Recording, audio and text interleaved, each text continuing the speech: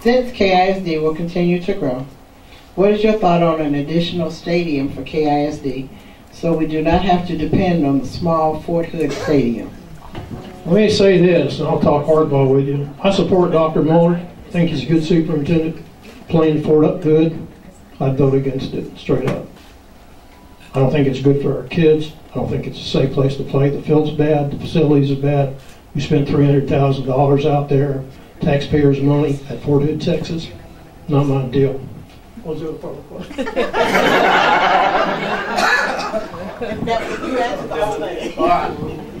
I don't think I could have said it better than what he said. I'm with him on that. That I don't see paying for something that we don't own, that we basically are leasing.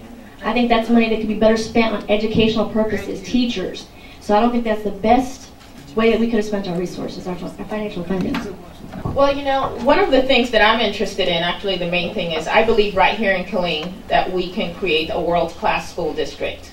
I don't think you build pride and a sense of ownership by leasing out or going somewhere else. When I go out with my son who plays football and we go to other school districts and we see the beautiful stadiums and everything, there's a sense of pride, a sense of ownership. And wherever you go, you can say, you know what, I'm a graduate of so-and-so. So I say, you know, again, it's easy to stand here and pontificate, if you will.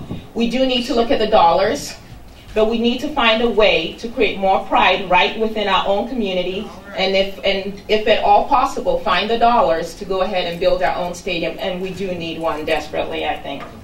First of all, I am a parent. My daughter's at 11th grade at Shoemaker, and all my kids went through the school district.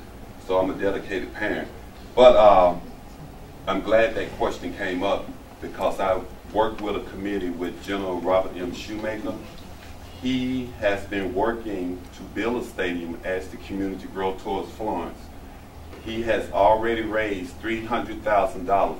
You all can donate to help build it if you want one going that way. A stadium costs $5+ million. Right now, Lee Buckley and Mr. Rainwater can contest to it. For years, we used to rent it out to small school districts to make up the money. It costs a lot to run a stadium. So every high school cannot have their own football stadium. But as the city grows, you will need one off campus because less and less kids are living on posts.